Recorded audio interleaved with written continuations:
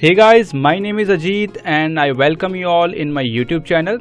So today's video is all about DHT sensor. In this video we are going to cover few important points related to DHT sensor, like what is DHT sensor, pin identification and configuration of DHT sensor, working principle of DHT sensor and difference between DHT sensor and DHT module, DHT specification, application of DHT sensor and DHT11 equivalent temperature sensor. Before starting video, I request you guys to please like, share and subscribe to my channel, and don't forget to comment if you have any query or suggestion for me related to video. So without wasting more time, let's start the video. So this is your DHT module and this one is your DHT sensor. In DHT sensor we have 4 pins and in your DHT module we have 3 pins and light only. So this is how it looks. You can see the size.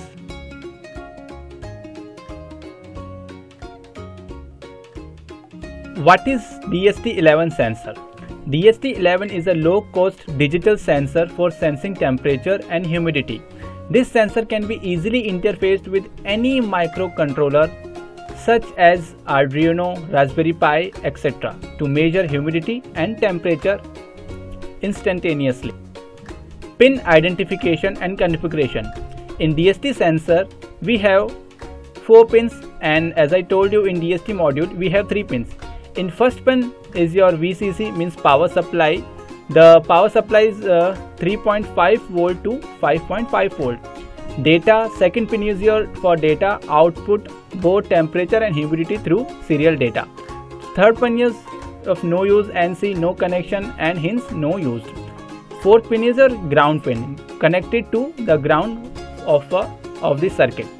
In DHT module we have same pin, VCC, data and ground. First pin is used for power supply, second is for data, and your third pin is for no use, and fourth pin is for ground in DHT sensor. And in DHT11 module we have first pin power and data, and third one is your ground.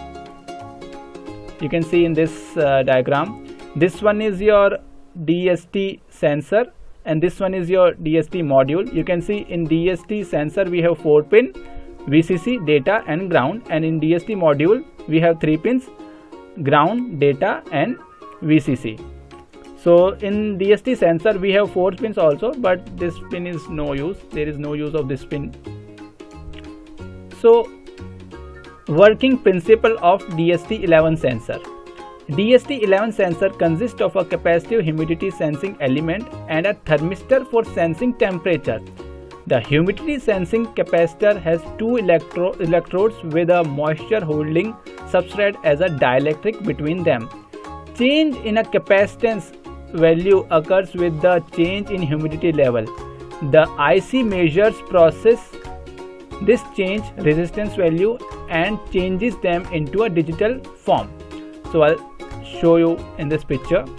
So this one is your upper electrode and this one is your lower electrode, and this one is your moisture holding substrate. Okay, so again we'll see humidity sensing capacitor has 2 electrodes, 1, 2, upper and lower electrode, and a moisture holding substrate as a dielectric between them. You can see this one, moisture holding substrate, this one, and 2 electrode, and between this one is your humidity sensor. Change in capacitance value occurs with the change in humidity level. The IC measures process this change resistance value and change them into a digital form. So this is how it measures a humidity level. Now for measuring temperature, this sensor uses a negative temperature coefficient NTC thermistor, which causes a decrease in its resistance value with increase in temperature to get larger resistance value even for the smallest change in temperature. This sensor is usually made up of semiconductor, ceramic or polymers. Difference between DHT11 sensor and module. The only difference between the sensor and module is that the module will have a filtering capacitor and pull-up resistor inbuilt. And for the sensor, you have to use them externally if required. So this one is your DHT module and this one is your DHT sensor. So in a module, we have filtering capacitor and pull-up resistor inbuilt. But in this one, we do not have this one. So if required, we have to use externally. DHT11 specification. You can see the specification: operating voltage, operating current, output, temperature, humidity range, resolution and accuracy. Accuracy you can check for this one is for temperature and this one is for humidity. You can see on your screen. Application for DHT11 sensor. This sensor is used in various applications such as measuring humidity and temperature values in heating, ventilation and air conditioning system. Weather station also uses these sensors to predict weather conditions. Now you know what are the various applications of DHT11 sensors. So instead of using DHT11s, what are the other sensors we can use? So in front of you we have 3 different sensors like DHT22, AM2302 and SHT71. So these are few more sensors. Like DHT11s we are using for temperature and humidity.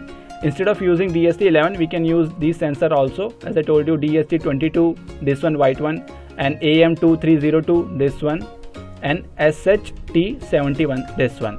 We can use these sensor also. Thank you so much for watching my video, guys. Keep supporting.